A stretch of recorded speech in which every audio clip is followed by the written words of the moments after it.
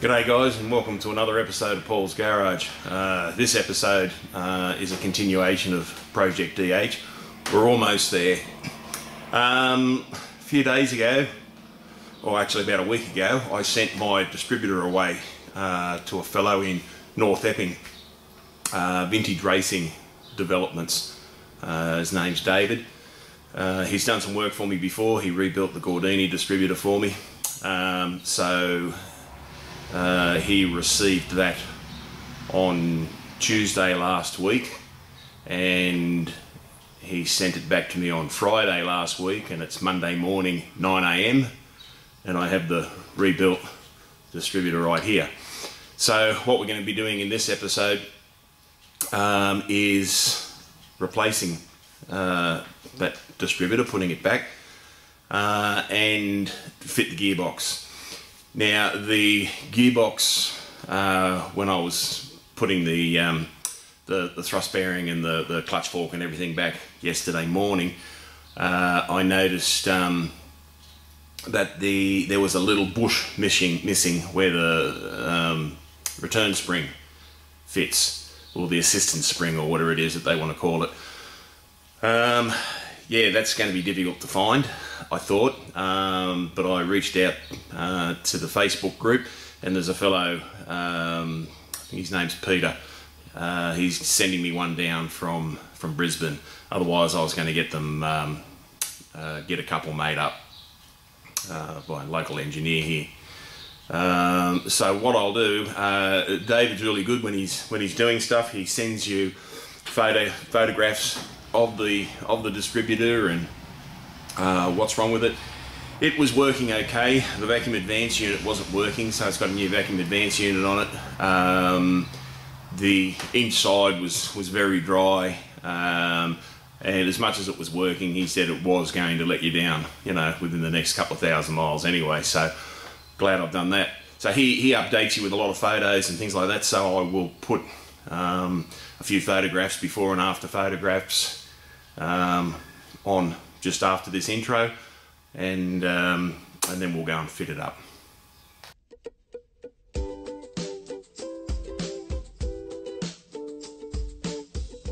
So these first few photographs here of when I sent the distributor down to him, inside there you can see she's a bit of a mess. She's a bit cruddy inside. You know, yeah, this is the shaft. You might be able to see some rust marks on there, but they're not in an area that's of any relevance.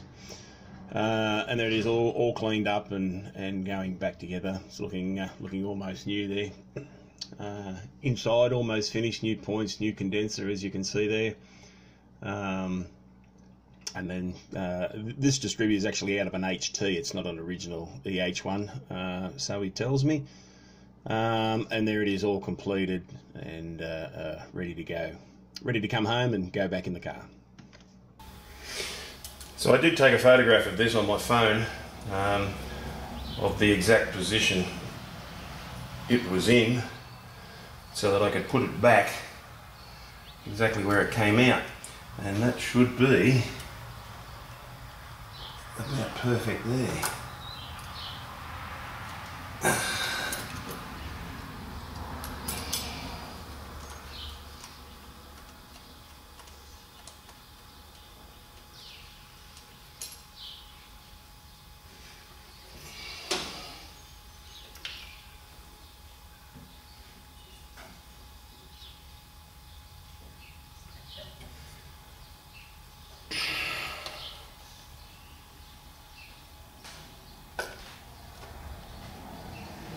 No, it's going to come around a little bit further.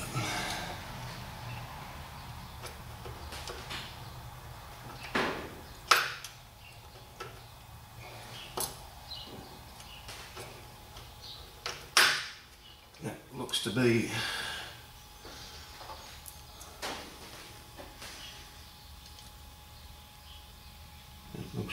about right where it was. We're going to come around. That is,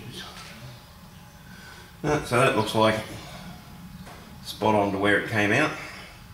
The engine hasn't moved, since I took this out, so that there should be spot on to where it was. Of course, it'll need the engine will need timing and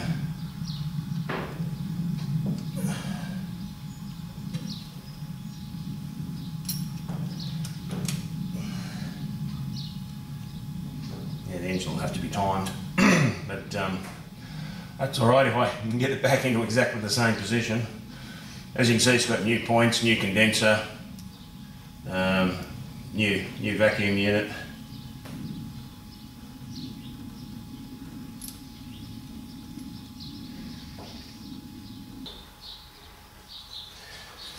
I'll just put the distributor cap back on.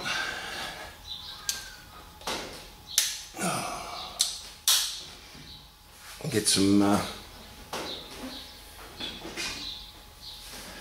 ignition leads.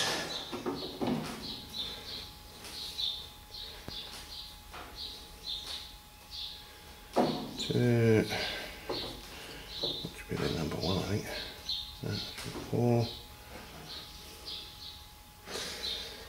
Okay, so number 1 should go there. Should. We always say should. This is number 2. So that's 1, 4, 2. There.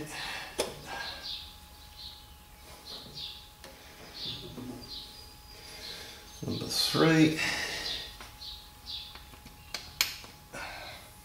should go directly there.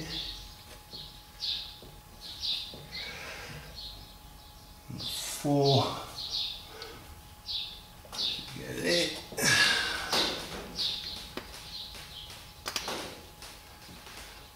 Coil can go in the centre. And then we've got number 5 coming over here, underneath. Number 6.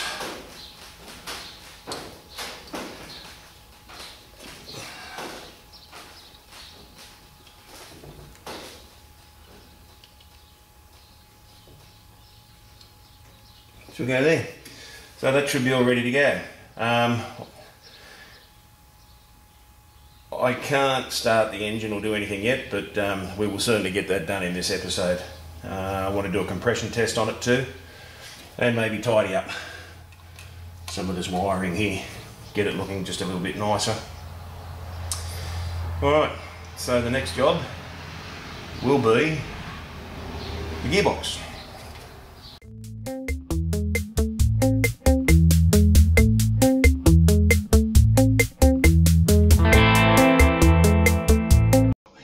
It's not heavy, thank goodness.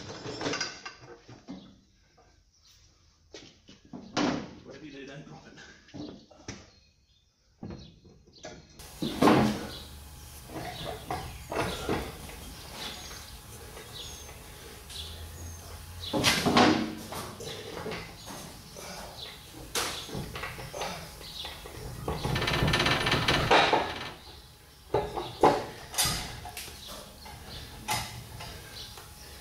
Okay, bring that stand over. As well.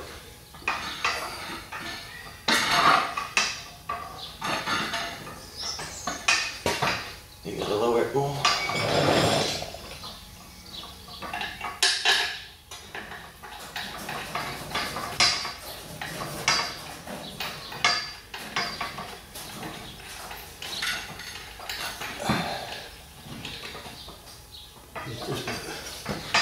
There.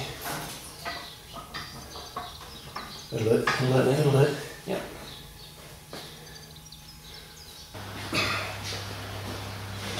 So the book says 50 foot-pounds. These bolts.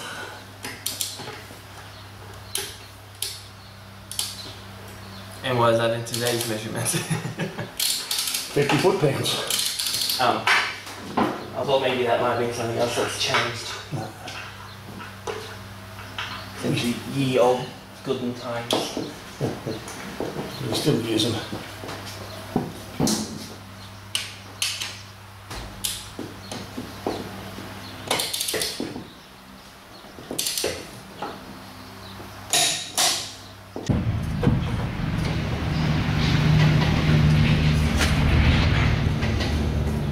Oh, nice. Actually went in there.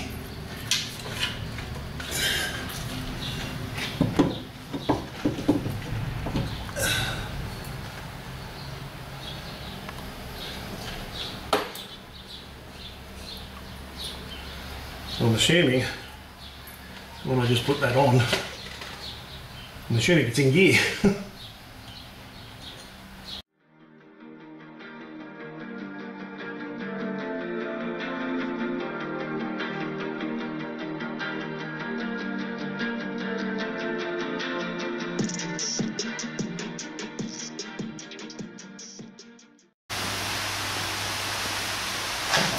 So we're doing a compression test here, and 120, 130, 140.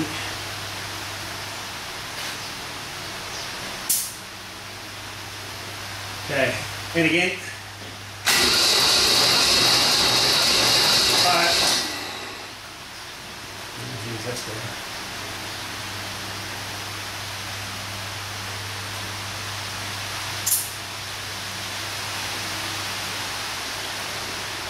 Okay, and again. Alright.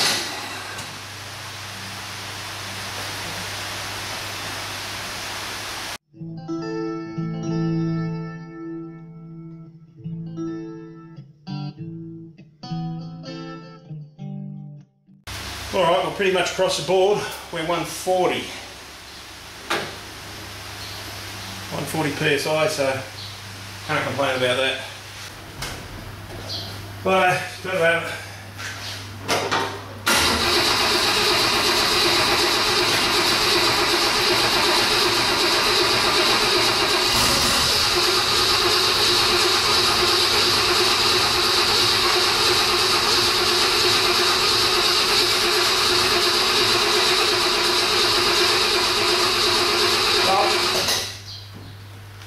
Morning guys, and welcome to Paul's Garage again. This is day 2 on getting the EH started and gearbox back in, all that sort of stuff. We only did 3.5 hours yesterday, even though I retired from full-time work in August 21. I have a part-time job which I had to go to yesterday. Gets in the way of working over here in the shed, but anyway, you do what you do. So yesterday we got the gearbox in, drive shaft, everything all tidied up under there, except for the I've got to put the speedo cable in. I was waiting on some air conditioning O-rings to turn up, which turned up yesterday afternoon. So I'll put that back together. Got to put oil in it. But as you saw, we didn't get it started. I ran out of time to start mucking around with it. But what I've done this morning is I've brought it up to top dead center, number 1. Had a look at the timing mark on the flywheel on the front. All lines up as top dead center, but it's as I thought, it's not pointing at number 1 cylinder. So the distributor, that is the rotor button. So I will fix that distributor up, make it point to number 1, and see if we get some action.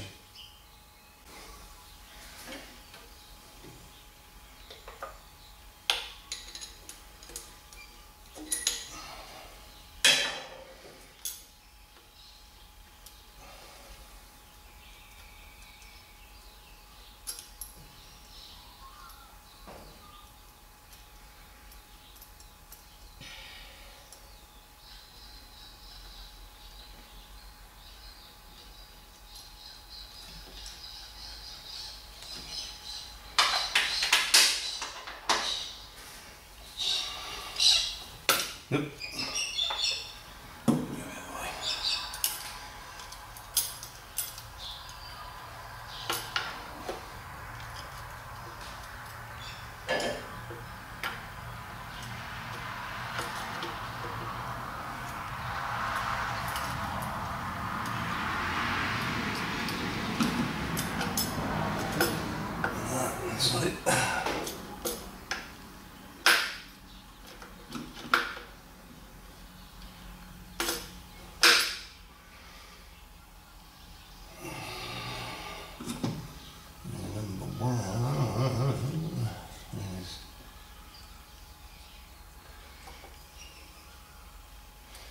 Not sure if that should be firing just before or right on it. I might have to muck around with it a little bit.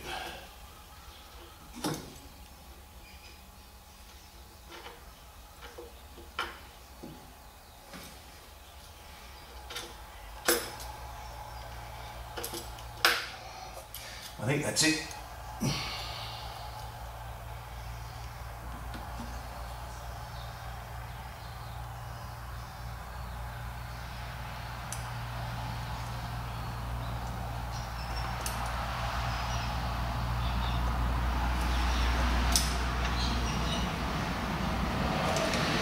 Find out.